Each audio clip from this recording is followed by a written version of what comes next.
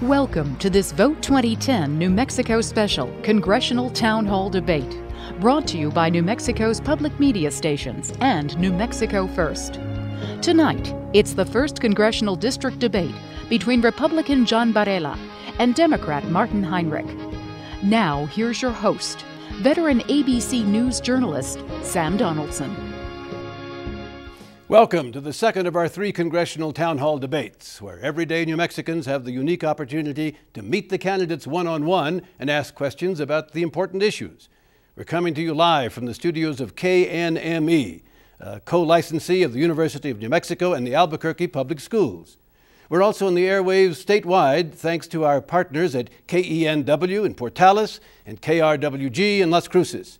And we also welcome all of you tuning in around the state on one of our other public media radio stations. Tonight we feature the candidates of New Mexico's 1st Congressional District. Please join me in welcoming Democrat incumbent Martin Heinrich and Republican challenger John Barela.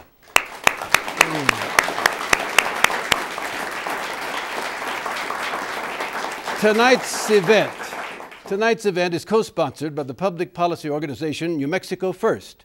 Before we get into this important dialogue, let's hear from New Mexico First's president, Heather Ballas, on the process used in developing tonight's questions. Heather? Thanks, Sam. Tonight's town hall debate focuses on issues that people like you believe are important. The community members in this studio spent most of today in a town hall meeting agreeing on the most critical issues facing New Mexico's 1st Congressional District. Our town hall participants, who include a mix of Democrats, Republicans, and independents, certainly don't agree on everything, but they're united in their commitment to treating one another with civility and respect. They worked hard to develop an interesting, policy-focused set of questions for Martin Heinrich and John Barela. The citizens behind the microphone tonight are not necessarily posing their own questions. They're representing the entire group, focusing on the issues the town hall believes are most important. There isn't time in this program to address all the people's questions, so the full list will be posted tomorrow at newmexicofirst.org. We hope the candidates find ways to address those issues before Election Day. Now, Sam, back to you and tonight's town hall debate. Thank you, Heather. The ground rules for tonight's event are quite simple. Gentlemen, as you know, the voters of this district got together this afternoon and came up with the questions. The wording is theirs. We want a spirited debate, so there's no time limit, such as 1 minute, 30 seconds. If you go too long on a question, I'll probably move you along to the next question so that we can get in as many as possible. But it's your debate. Now, by a coin toss, the first question will go first to Martin Heinrich, and then after that, we'll alternate. Our first questioner, if you'll just please come up to the microphone, is Mary Ellen Broderick, an architect and laid off 1 week ago, I understand. Yes. Well, all right. Have at 'em. Thank you, Sam. Thank you guys for being here. Yes, I was part of the Jobs, Economy, Unemployment session, the roundtable. What in the way of policy and legislation would you support to provide jobs? Be specific, please. Mr. Heinrich. Thank you for the question, and there is no more important issue right now, I think, for New Mexico and for the nation than how we continue our economic recovery. When I was elected to office, we were losing about almost 800,000 jobs every single month. And while we've arrested that and now seen 9 months of positive private sector job growth, when you hear the story of the people who want to work and who yet cannot find a job, our job in Washington, D.C. is far from done. I believe one of the most important things we can do to address the jobs issue and to make sure that we grow our jobs is to implement the small business lending legislation that we just passed through the House and Senate. Just passed or signed by the President a few weeks ago, the same day he was here in New Mexico. When I sit down with small businesses all over my district, I hear from people who want to expand and can't get the lending from a bank.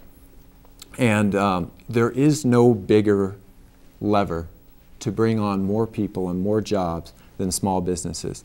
If our small businesses had access to credit, I think we would have a much more robust jobs market right now. You know, within the first week of that legislation, 2,000 2,000 loans were made over $1 billion to small businesses. That was only the SBA, Small Business Administration portion. There's the direct lending portion that has the potential to put $300 billion worth of loans into the hands of small businesses so that they can hire again. Mr. Barela. Thank you. First, I want to thank you, Mr. Donaldson, and thank New Mexico First and KNME and all of you for being here. It's a great honor to be here and to be discussing these issues. Thank you, Mr. Heinrich, also for appearing. This issue is about jobs. This election is about jobs. That's the issue of this campaign. I have talked to many, many people in this district, and those who are about ready to lose their jobs, about ready to lose their business, about ready to lose faith in the economy, many of which have already done that. We know the statistics, and the scorecard is not good with this Congress. We have lost over $3 trillion worth of money to debt and deficit. That is money that is being taken out of the private sector. That does not create jobs. We've lost 3 million jobs in the private sector over the last 2 years. We continue to propose new so-called stimulus, but it hasn't created jobs, and it's totally been a failure. And we need to understand that more spending, more debt, more regulations is not the way to grow the economy. Let me also state the proposition that I have a very, very different philosophy from Mr. Heinrich's approach. He has voted for what I consider to be jobs-killing legislation, whether it was the health care bill, which poses new and burdensome tax regulations and regulations on businesses and individuals, whether or not it was the cap and trade bill, a scheme that basically creates energy taxes for small businesses and individuals, increases taxes on the energy front from anywhere from $1,200 to $1,600 per family. Look, as a small business guy, a guy who has created jobs, let me tell you what we need to do. First of all, we need to create a budget, pass a budget in D.C., so that we don't plunge this economy into further debt and deficit. Unfortunately, Mr. Heinrich recessed along with his Democrat colleagues and did not pass a budget, the most basic legislative function of any kind of legislative body. Secondly, we do not need to impose new taxes upon individuals or small businesses. That's the wrong approach. It's the wrong thing to do at this time. Even 40 of Mr. Heinrich's Democratic colleagues support an extension of the tax breaks for at least 2 years. We certainly cannot impose new regulations, new burdensome regulations on small businesses, as has been done for the last 2 years in Washington. That's the wrong approach.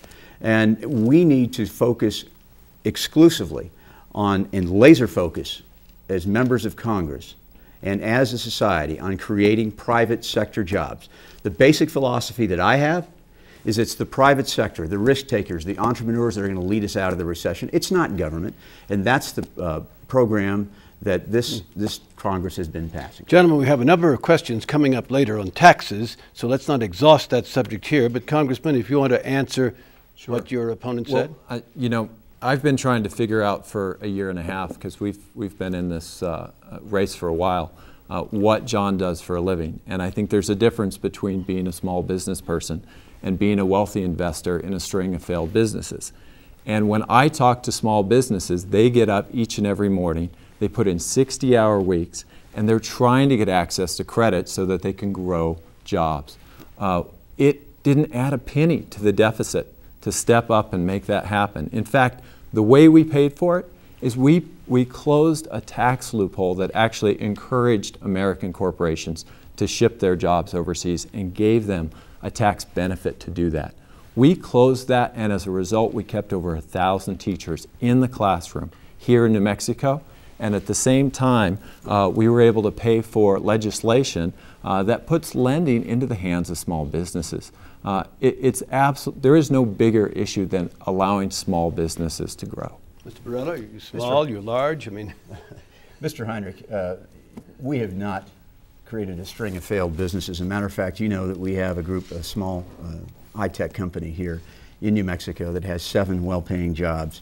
They pay well over $80,000 an average salary. We pay health care for these individuals. You have some successes, sometimes you have some failures, but you learn from it. Your experience in the private sector is painfully short, Mr. Heinrich, and you know that. You come from the government sector. You have been a product of government, and your philosophy is that government creates jobs. It's the risk takers, the entrepreneurs, the taxpayers that expand that tax base, which provide for your salary and the salaries of others. So, you know, as far as being lectured about how to create jobs, Mr. Heinrich, I don't think you've created any. Gentlemen?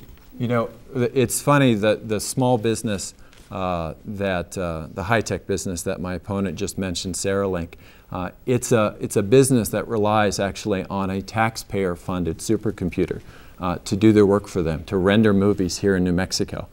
They couldn't do that work if they had to do it on their laptop at home. They utilize our taxpayer resources to be able to do that work. In addition, they wouldn't be competitive if they didn't have a 25% tax credit from the state of New Mexico to do film work here as opposed to somewhere else. I don't have a problem with those policies. I think we should have public-private partnerships, and business and government should work together to grow our economy. But I don't think we can wag our finger with, you know, on one side and have our hand out on the other. Mr. Barela, you have the last word, and we move on to another question on this subject of jobs. Thank you for conceding that we do have a successful small business, and we have never taken a dime of any direct tax credit from the state of New Mexico or anyone else. But while we're on this subject, I want to thank you, Mr. Heinrich, because I appreciate your endorsement of my abilities. In May of 2009, a month before I decided to run for Congress, you sent me a letter asking me to be on your Business Advisory Council on the economy, asking me to advise you. So I'm greatly flattered by that invitation. Thank you for doing that. Obviously, I didn't accept the invitation. I decided to run for Congress because I think that's where my talent and expertise is best used. And in that letter, I appreciate your flattery, Mr. Heinrich, and telling me that I had an expertise in the economy, new small business. And so I appreciate that very, very much. Mr. Heinrich, if you want to come back to this later, you certainly may, but let's move on. I'm going to take this out of turn because this job issue is really important, as both of you have conceded. Tim Walker, where are you, Tim? A 30-year military veteran has a question on a hot one about jobs and what causes them or not. Sir, did the stimulus work? And how do you know that? Mr. Barela, you start. Stimulus was a massive failure. We have a national debt of $13.3 trillion. That's $44,000 per man, woman, and child. Other countries around the world have tried to stimulate their economy with more government spending. It simply doesn't work. The sad fact of the matter is that we are levying upon future generations of children a $44,000 debt. Now, to personalize this, I have a son who's a senior in college, and his dream is to open up a business.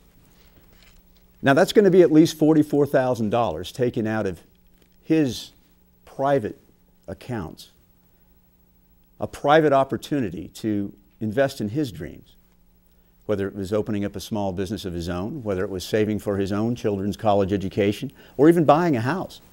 That's $44,000 taken out of his pockets. And that's what we're doing to him and to your children and to your grandchildren. It's the wrong way to grow an economy. Martin Heinrich. Well, I think first off, it's important to realize why we needed a Recovery Act. We needed a Recovery Act because at the end of the last administration, their incredible lack of oversight and support of basically a casino mentality on Wall Street, the trading of mortgages like they were just another commodity, created an enormous economic recession, the biggest downturn that we have experienced since the Great Depression. We had no choice but to act. And there are many who said we should have done nothing. Most economists say we would have seen 16 million jobs lost had we done nothing. We would have seen double-digit unemployment, not like it's 8.8% in New Mexico right now, 9.6% across the country. 16% is what we would have seen. I don't think any of us ran for Congress wanting to do a Recovery Act. We had ideas about growing jobs with clean energy legislation, about solving our health care woes and others. But I can tell you that the people that I've met who have jobs because of the Recovery Act. I was on the west side of a new housing development. A guy named Julian Gomez was out of work until he got hired back because of the lending that was available because of the Recovery Act.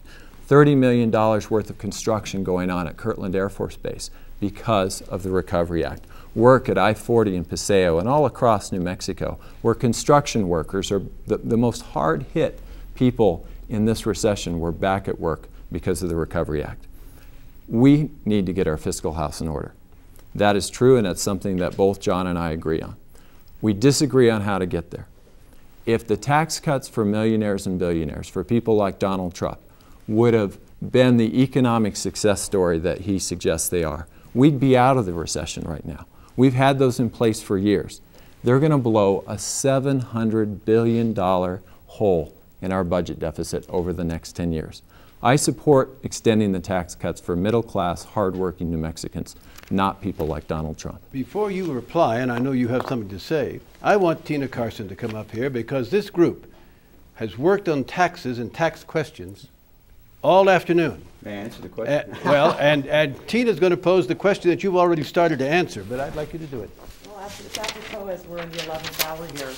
Gentlemen, and thank you, Mr. Donaldson, will you or would you extend the Bush tax cuts? And if so, for which groups? Well, Martin Heinrich, you're the first up. Do you think you've already answered, or would you like to take another crack at it? Well, to make it crystal clear, I think we should extend those tax cuts due to the recession for middle-class working families, people making less than $250,000 adjusted gross income. But for millionaires and billionaires, we simply can't afford to. It was the 2001 and 2003 tax cuts, along with 2 wars that were deficit financed, along with a new Medicare Part D drug program. That's a great program, but was completely unpaid for by the Bush administration, deficit financed, that got us into the year-over-year deficit that we face now. Not the one-time issue of the Recovery Act, but the year-over-year inability to have as much income coming in as what we're spending out. We can't afford to blow another $700 billion hole in our budget deficit over the next 10 years by extending the Bush tax cuts for people like Donald Trump. John Barela. Well, let me quickly address both questions. The stimulus, first of all. The stimulus bill, like much of the legislation that Mr. Heinrich and Ms. Pelosi have proposed, are a trail of promises made and promises broken. Mr. Heinrich, you can remember that there were promises made that if you pass that $800 billion stimulus bill, which now with interest will cost $1.2 trillion, a promise made, a promise broken. But you promised, and the administration promised, and this Congress promised, that if we passed it, unemployment would not be above 7.9%. And yet here we are. 9.6% unemployment rate, 17.1% underemployment rate. Now I'm going to ask everybody in this audience, and I would ask the viewers to say, is that a successful thing? You say things could have been worse, but you promised things would be better if you passed this. It's just that simple. The stimulus bill was a colossal failure. And oh, by the way, another $50 billion that's being proposed by the administration, and I think supported by Mr. Heinrich, for shovel-ready projects when the president already said, well, there may not have been such a thing as shovel-ready projects. And that's a tacit, in my opinion, a tacit admission that the first so-called stimulus, failed stimulus, was a failure. So I think the jury's pretty clear on that the stimulus failed. But let's talk about the tax cuts. As I said in one of my earlier remarks, extending the tax cuts is a bipartisan thing. Tax cuts for all Americans and small businesses. The problem is that many small businesses are taxed as individuals. And so it's nice that we're able to provide tax breaks for small businesses and every American. The point of fact is that I trust the American people to do better with an investment of their money than Washington, D.C. Every dollar that's taken out of your pocket and spent in some bureaucratic black hole in Washington, D.C. is a dollar that's taken out of the economy to expand the economy for either investments or for savings or for sending a kid to college, something as simple as that. Gentlemen, you have both, with great articulation, expressed the 2 arguments on the sides of this issue. As you know, the lame duck Congress coming back after Election Day may settle this. I say may, I'm an optimist. And the deal being talked about is a compromise, which would be to extend the tax cuts for everyone, but for the wealthy people, after a period of 2, 3, or some years, reduce them. Could you go for that, Mr. Heinrich? You know, I actually have to agree with Alan Greenspan on this one, and he's not somebody I always agree with, but you know, he said extending the tax breaks for people, typically millionaires and billionaires, doesn't do a lot to stimulate our economy. It's the people who spend the money back into the local economy, who don't invest the extra $100,000 they get because of that tax cut, but who really need it and spend it on food and invest it in things that they need in their family's home that make the economy heat up and work again. I support extending the tax cut for middle-class families and letting it expire so that we can pay off $700 billion worth of our debt. The answer to my question is no, you wouldn't go for that correct. deal. That's Mr. correct. Barela. Well, it's my turn to agree with somebody I typically don't agree with either, and that's Peter Orszag, the former OMB director for Mr. Obama. And I would also agree with the 40 or so Democrat colleagues that Mr. Heinrich serves with, who's also suggested to extend the tax cuts for all Americans and for all small businesses. But look, I really think this is a bipartisan thing. As I said before, we need to work in a bipartisan manner to make sure that we do the best we can to turn this economy around, right the ship, and certainly reduce the debt and deficits. Barela, if I understand it correctly, Mr. Orszag says, but after 2 or 3 years, Sure. Then reduce it for the wealthy. Well, that's something certainly that he agrees with. It's something I might agree with. But the point is that the 40 Democratic colleagues say just, eliminate them for every. Let's move on to another subject. And Leticia Delgado. Leticia, come up here. You have a very hot subject that she'll introduce for us. Go right ahead, please. Thank you. What venues, if any, would you provide for illegal immigrants, a path to legal residence, and how could the DREAM Act affect undocumented students? John Barela, you have it here. Well, like you, Mr. Donaldson, I grew up very, very close to the border, and this is an issue that means a great deal to me. By way of background, at the School of Foreign Service, I studied this issue academically. In 1986, when I was working for Mr. Skeen, we dealt with the Immigration Reform and Control Act, otherwise known as Simpson-Mazzoli at that time. Have also certainly followed the issue since those days. Immigration is a very complex and emotional subject.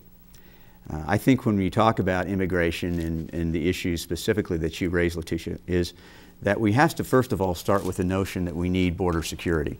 I was briefed 3 weeks ago on the horrendous violence by the narco-terrorists that occur virtually every day in Ciudad Juarez.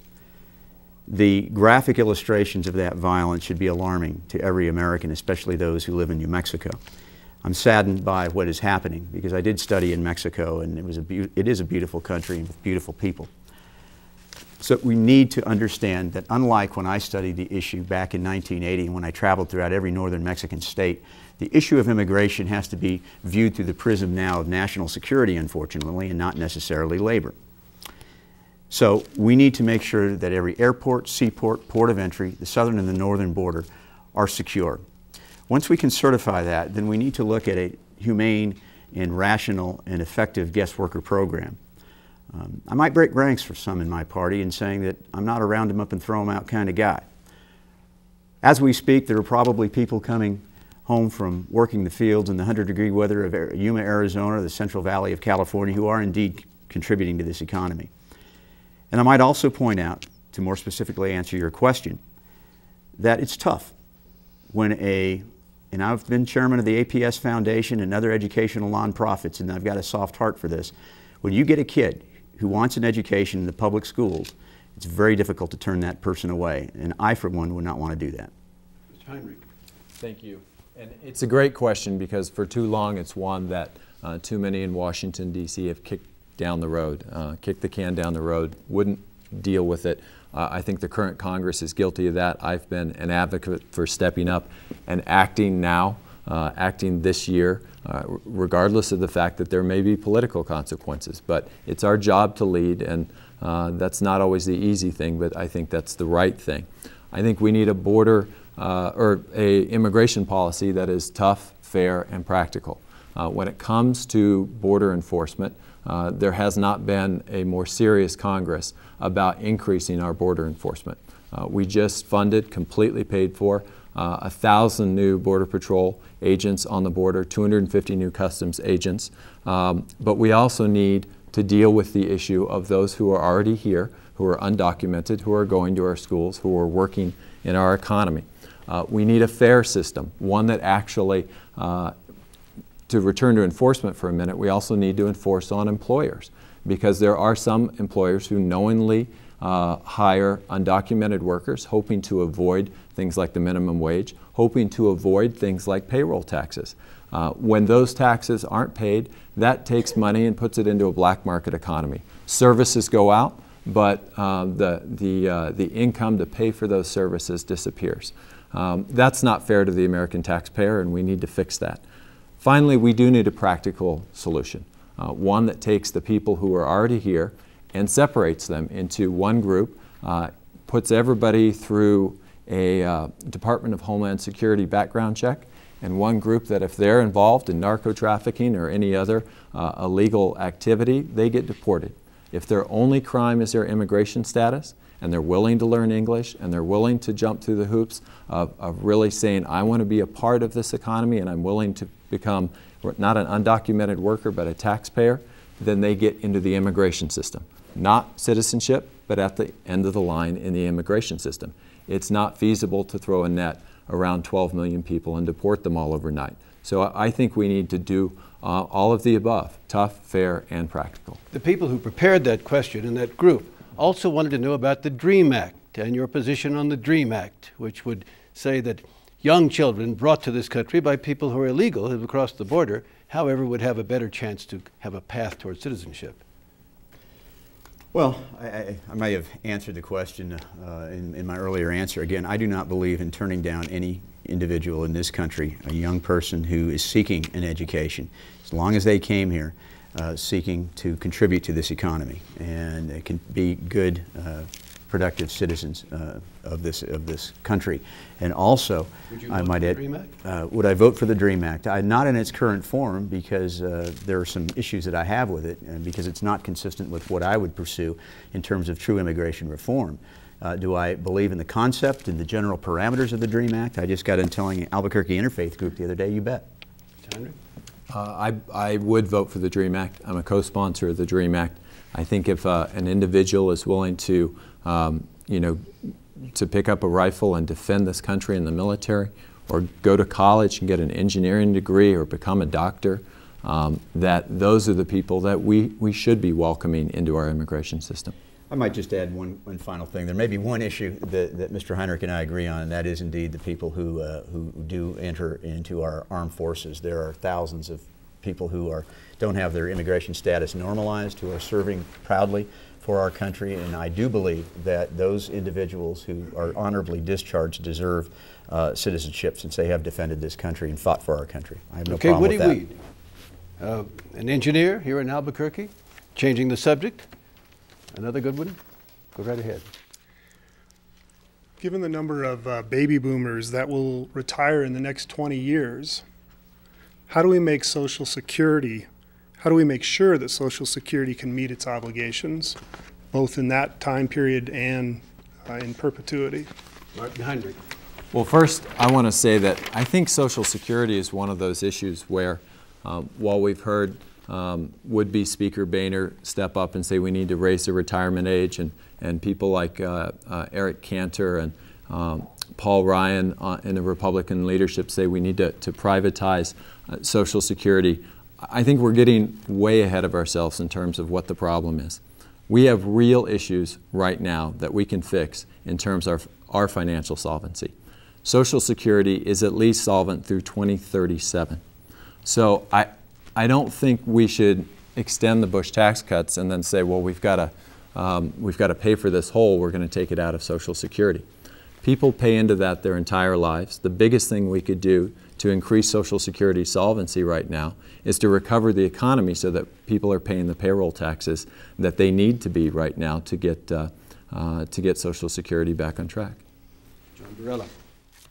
Well, unlike the allegations made in Mr. Heinrich's commercials, and frankly, I'm going to call them, frankly, distortions of the truth, Mr. Heinrich, I have never been on the record of stating that I would privatize Social Security, nor have I ever said that I would raise the retirement age. So your ads, and I would challenge you to bring them down because they are indeed factually incorrect. They're wrong, and they're very misleading to the voters of this district and of New Mexico. But when we talk about Social Security, look, I have parents who are in Social Security, and they might be watching from Las Cruces, so they also help supplement their income with Social Security. So let me be very clear and on the record once again, I do not favor privatization of Social Security nor raising the retirement age. So that being said, I do believe that we need to continue to focus on bringing entitlements into line in the long term with spending priorities. What we've done is that we've threatened Social Security by expanding once again another entitlement program, and that's the health care bill. And when you talk about hurting seniors, this health care bill guts Medicare by $500 billion. That hurts seniors, 74,000 or so who rely on Medicare Advantage. So when you expand other entitlement programs, you inherently mean that to certainly be fiscally accountable, you start taking away from people who have paid in, or potentially taken away from people who have paid in all their lives to Social Security. And that's the problem when you expand entitlement program after entitlement program like Mr. Heinrich and Ms. Pelosi have done.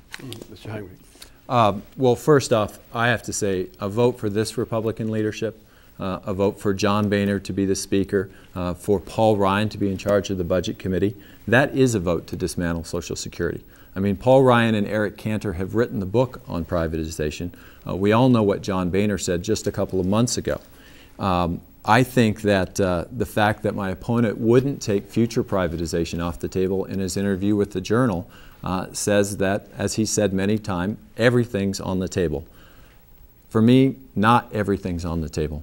Privatization is not on the table. Certainly raising the retirement age beyond what it's already been raised is not on the table. Well, what is on the table? I mean, the question, I'm just trying to repeat the question. What specifically would you do when at some point the fund runs out because there are too many people my age on it and not enough people your age working?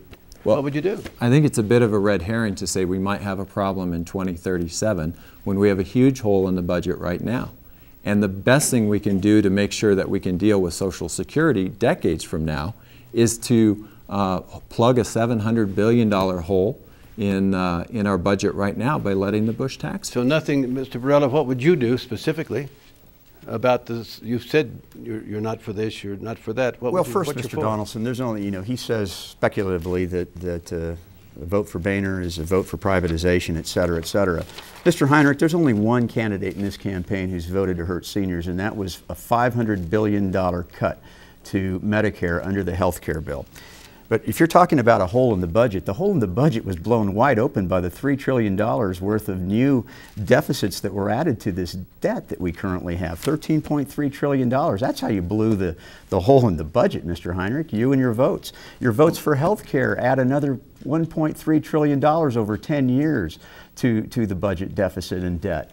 Not to mention the fact that your jobs-killing votes also hurt the revenue that would come into Washington. Mr. Heinrich, go right ahead, and they're telling me that you're 90 seconds less than Mr. Barela, so take your time, sir. Thank you. When it comes to this whole issue of Medicare, there is a difference between Medicare and Medicare Advantage. Medicare Advantage was taking money out of the public system and putting it straight into the pockets of corporations for their profits. It was a subsidy that couldn't be sustained. And by closing the loopholes in Medicare Advantage, we extended the solvency of Medicare out to 14 years. Medicare itself was under threat because of Medicare Advantage. And we stood up for our seniors who are on Medicare, seniors like my parents. I think it's absolutely ridiculous that my opponent's ads don't say we cut back on Medicare Advantage. They say we cut back on Medicare. That is completely false. So there's a little bit of the pot calling the kettle black here. While we're on this subject, Terry Chang, please come up and ask your question. Terry is a medical student at the University of New Mexico. Hi. I just wanted to ask, do you believe the individual mandate violates the Constitution? Why or why not? And I've forgotten who has it first. Does anyone remember? If not, go ahead. Think I do. Mr. Barela. Yeah, right. I think I do. I think it certainly might. I think it certainly does. You know, regardless of the constitutionality of this, for Congress to come in and actually mandate people to purchase health care insurance, to me, is once again another piece of evidence of the intrusion of government into our personal lives. Regardless of the constitutionality of it, to me, it's philosophically wrong. You know, it's time for people to take ownership over their own lives. And this nanny state, this governmental imposition on virtually every aspect of our life is where Mr. Heinrich and I philosophically disagree. He believes that the government should come in and mandate these types of things on the individual, on families, and on small business. I think it's the wrong approach. You know, I think Americans can make decisions for themselves about how to go about spending on their health care.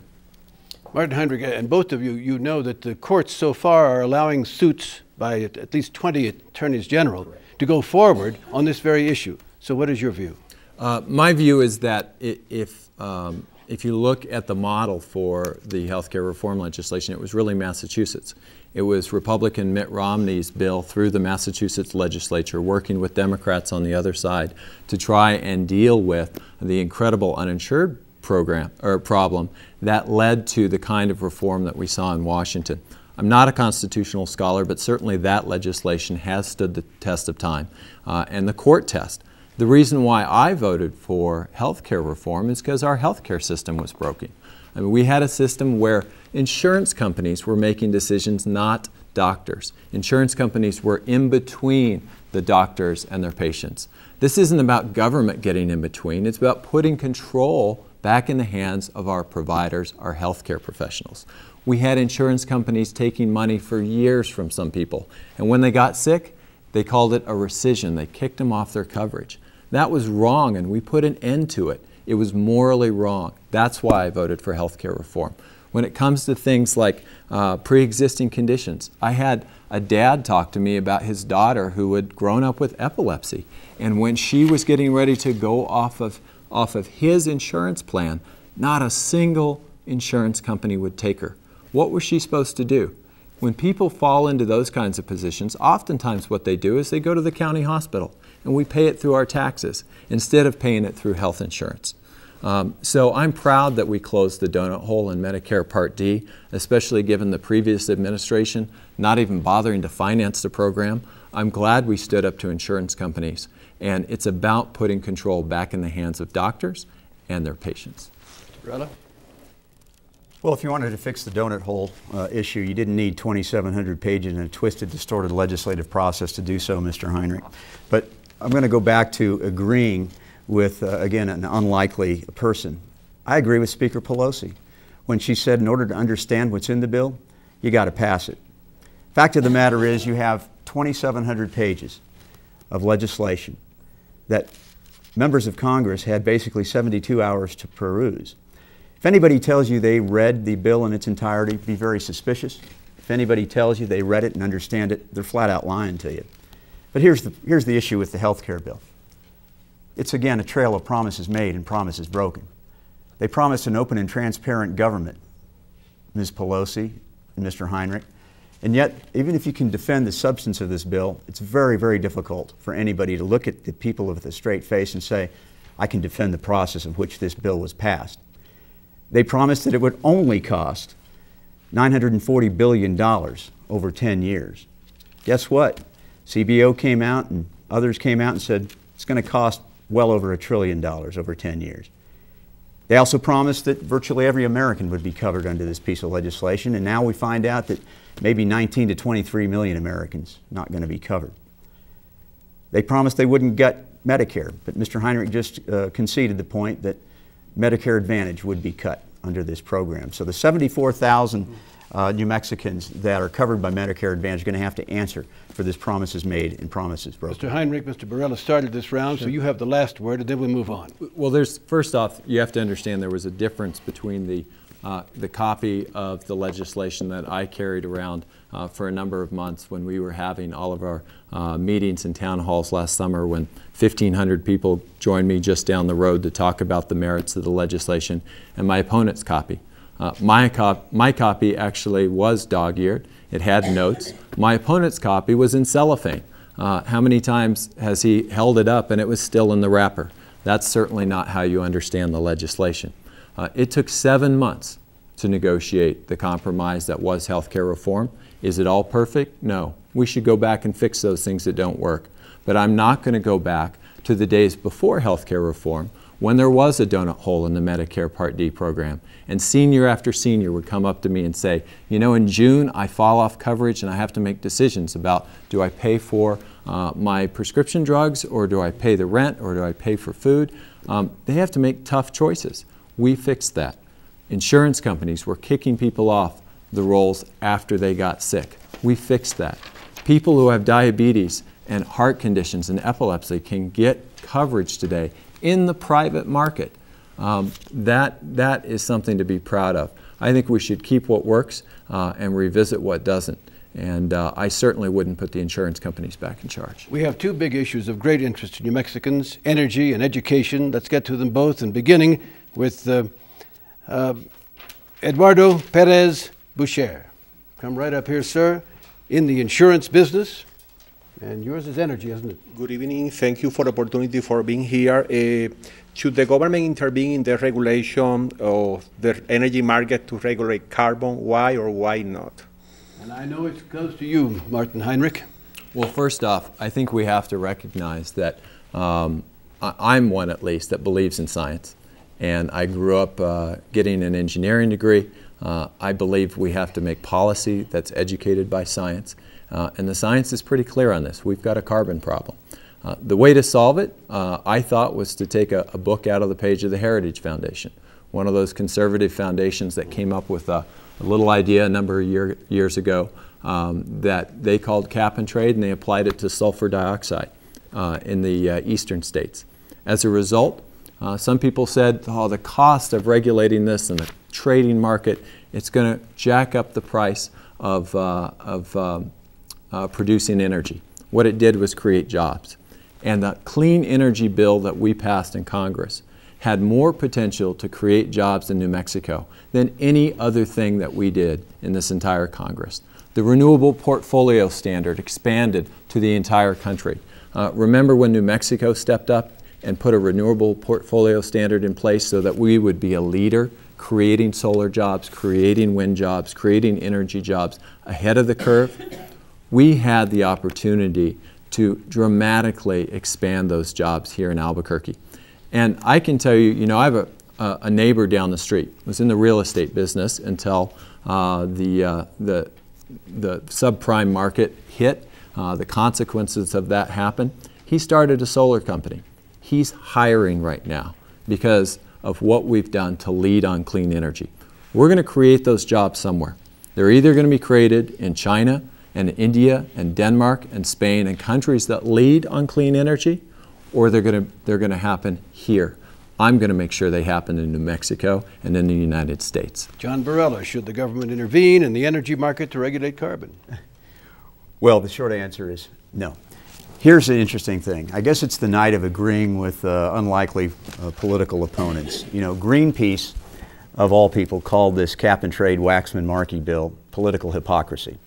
And I agree with them. This Waxman-Markey bill that Mr. Heinrich voted for and was supported is nothing more than a complex scheme that creates a new government entity, new government agencies, places artificial limits on manufacturers and other job creators. It's a job-killing bill. It's an energy tax. Don't let them hide behind euphemisms like cap and trade and clean energy and all of that. In fact, it's a job killer. The last thing we need right now is a bill like this, which will impose a new set of regulations upon businesses. And you know, I'm happy that there are people that are getting jobs in the solar industry. I think those things in the clean energy industry, those things will have happened anyway, in my opinion. But to come in and create winners and losers in the energy industry to me is a mistake. As it is right now, we're having a hard time in the manufacturing sector to create jobs in this economy. This bill puts not only one arm, but two arms behind the back of U.S. manufacturers. And even if you do believe that this bill is the right approach, it's not going to affect global warming one bit. Most people say it's not going to affect it at all, for a number of reasons. Why? Because our competitor nations like China, Indonesia, Brazil, and others have said thanks but no thanks to this bill. We've basically unilaterally disarmed when it comes to creating jobs in this country thanks to these kinds of job-killing votes. So I would disagree with things like cap and trade. It's a scheme that doesn't work. Mr. Heinrich? You know, I believe in the jobs of the future, not just the jobs of the past, but we can learn from the past. This country used to make things. It used to manufacture things. And because of trade policies where we basically tied our hands behind our back, where we allowed ourselves to be on an unlevel playing field, and because we refused to lead on the very things that we have the most opportunity to lead in. That's why we're not growing jobs faster in this country. New Mexico has the second highest solar potential in the 50 states. Germany produces more solar than any country in the world right now, and they have the solar exposure of Alaska. Think what we can do in New Mexico to create jobs. Not just to make those solar panels, to install those solar panels. Those are the good jobs of the future that are going to mean that my kids can grow up right here in Albuquerque and inherit a brighter, cleaner future. I'm not going to invest in the dirty technologies of 100 years ago. I'm going to invest in the future. And when I talk to venture capitalists, when I talk to some of the big companies that look long-term at these issues, even the utilities, they all say, what we need is certainty, and then we'll innovate, because this is America, and innovation is what we do best. And as a result, that's how we create jobs. Mr. Barela, you'll get to answer this next question first. It's a companion question to what we've been talking about. And Cheryl Haker, you have it. Cheryl Haker is an Albuquerque small business owner. Come right up here and ask the question. Thank you. This is another one from the Energy Policy Group, of which I was a member. What is your strategy to implement smart grid technology for electrical transmission? Mr. Barela. Well, we certainly need to look at meeting the challenges of electricity generation as we move forward.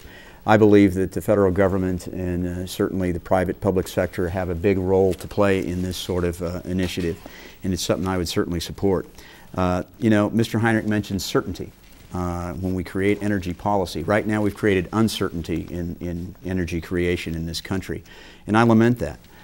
The fact of the matter is we need certainty in not only the economy, but certainty when it comes to this sort of issue, especially when it relates to this matter. There are a whole lot of possibilities and potential. I think that Sandia National Labs, for example, an expansion of their mission to do this type of research is a golden opportunity for us to experience here in this state. That also create jobs and stabilize its mission as well. So those are the kinds of things that I would support as well. Mr. Heinrich, smart grid? Well, for starters, Sandia National Labs is already doing this. They are working on analyses right now about how to implement smart grid technology. And I introduced legislation just a few months ago on the Armed Services Committee to do a demonstration project at one of our military sites, because there are no sites that are more primed for implementing smart grid technology, distributed generation, and learning from those than our military installations. Oftentimes, they are stuck on the grid. They are subject to the power outages that can happen from unreliable transmission, as well as potential terrorist threats. It's a great place to start to really begin to implement microgrid technology, smart grid technology, and to learn from it. And when we do that, and in fact the Recovery Act that my opponent lamented, invested more in smart grid technology than any legislation that we've seen in the last 20 years.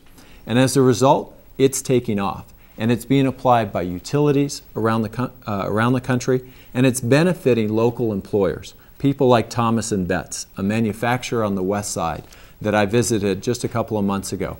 They're actually adding jobs in the midst of this recession, expanding their manufacturing lines. And one of the places they found a real niche is making high-quality smart grid instrumentation equipment so that utilities can employ a future microgrid, smart grid technology. Gentlemen, time is fleeting. Let's move to education. Alexander Navarro, you have the question. Alexander is a student and also in the military?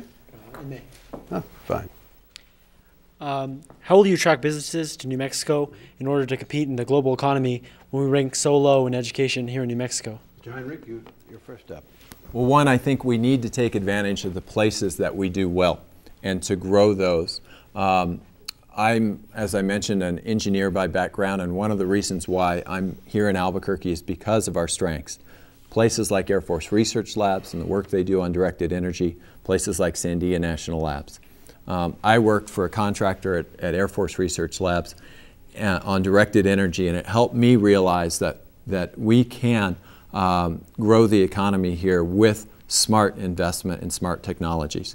By investing in the potential of directed energy in my tenure in the Congress, we set the stage to not only recover a program in the airborne laser test bed that was on basically death row, we also attracted private business to New Mexico, like Boeing, that just recently relocated their directed energy headquarters to Albuquerque, bringing 100 jobs with them. We need to redo No Child Left Behind and begin investing in STEM education, science, technology, engineering, and math, at an elementary school level to be able to continue to grow that high-tech strength that we have in central New Mexico. We're not doing that because No Child Left Behind said to our teachers, you're going to be tested, and we're not going to test on science in elementary school. So do you think most elementary schools that are struggling, that want to get higher test scores, are going to bother with science? Too many of them don't. We need to make sure that science is back in the classroom at the elementary school level. And then we need to revamp our Elementary and Secondary Education Act in a way that recognizes growth, that says to a 5th grade teacher who has a child come in the with a 2nd grade reading level, that if they can move them to a 4th grade reading level in 1 year, that's not failing, that's succeeding. That kind of growth model allows us to look at schools that are taking the toughest kids, that are doing a good job and moving them multiple years forward in their education and recognizing the work that they've done and investing in that. Mr. Barela. We need a seamless workforce development system in this state and in this country. Other industrialized countries like Ireland have done an amazing job and certainly worth studying. I too don't support No Child Left Behind. I think it had problems. Philosophically, I think it's an example of where Washington comes in and lays its heavy hand upon local districts. I think school districts should primarily, local control of school districts is really where I am philosophically with this issue. Again, we don't need Washington coming in and telling us how we should be running our schools here at APS or in Los Lunas or Belen or parts of Rio Rancho, et cetera. Let me say this. Part of the workforce development system that I have contemplated is the result of many years of being active in educational nonprofits, leading the Hispano Chamber, workforce development groups. I was chairman of the Workforce Development Board. If we can target certain industries, either in the state, for example, semiconductor manufacturing, work with local school districts, local community colleges and universities like we have been doing, and then target those jobs and some of the resources to come through those educational systems, work with community-based organizations to identify promising students, and then harness the resources in math, science, and technology. It's a locally based, ground-up approach toward creating this type of workforce development system that has really shown some promise here. But let me just finish by saying this. The notion that we throw more money at education is the wrong notion.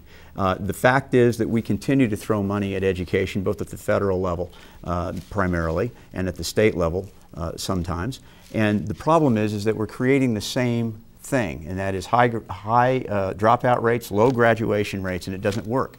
The billions of dollars we're spending on education, both at the state and federal level, as it affects New Mexico, will never replace the hours of a responsible parent to spend with their kid. And we need to figure out ways to encourage parents to be involved in this educational process. We only have a couple of minutes left. Bring up a subject, each of you, that you want to talk about. Maybe we covered it, or maybe we didn't. Mr. Barela, you start. Go ahead. Well, I think there's an issue of ethics that we certainly can talk about. And I think that those who know me know that I have spent a good deal of my time and professional time working for, and as an Assistant Attorney General, working for transparency in government. To me, that's an issue that I have a record on, and it's something that I feel strongly about. When I was an Assistant Attorney General and Director of the Civil Division, I found it very, very important to do government in the open. Government in the sunshine often really leads to good results. An educated democracy is certainly needed. I lament the fact that in Washington, D.C., and I come back to the health care bill, that there was no transparency in government, and I lament the fact that, that Mr. Heinrich refused to vote for investigations of pay-to-play type schemes. We've got to give Mr. Heinrich, before Sure. we get cut off by the cruel clock, his minute. Go ahead, sir. Well, here's what I'll tell you is unethical about politics today, and unfortunately the way congressional races are done. You know, when Citizens United decision came down from the Supreme Court, and the Supreme Court basically said that corporations, that citizens, individual citizens like all of you, can only be involved a little bit in politics, but corporations can spend as much as they want. That's unethical, and we've seen the direct results of that. We've seen the fact that you can, if you give to my opponent or me, you have to, you know, your name is going to show up on a list. There's transparency. But if you give to one of these shadowy 527 groups, these swift boat groups, you can give $1 million and never have to have your name end up on the television screen. Okay, go ahead, Sam. The last word, I'm sorry. Because we've run out of time for this important discussion in the race for New Mexico's 1st Congressional District. I want to thank the candidates. I want to thank the people who developed the questions for the candidates. It's been a spirited, but as I said in the last debate, it's been a civil debate, and we thank you for that. Ladies and gentlemen, thank you for watching. We'll be back next Wednesday with the debate in the Congressional District, which is the 2nd Congressional District in Las Cruces. I hope you'll join us then at 7 o'clock. I'm Sam Donaldson. Thank you for joining us tonight, and be sure and vote.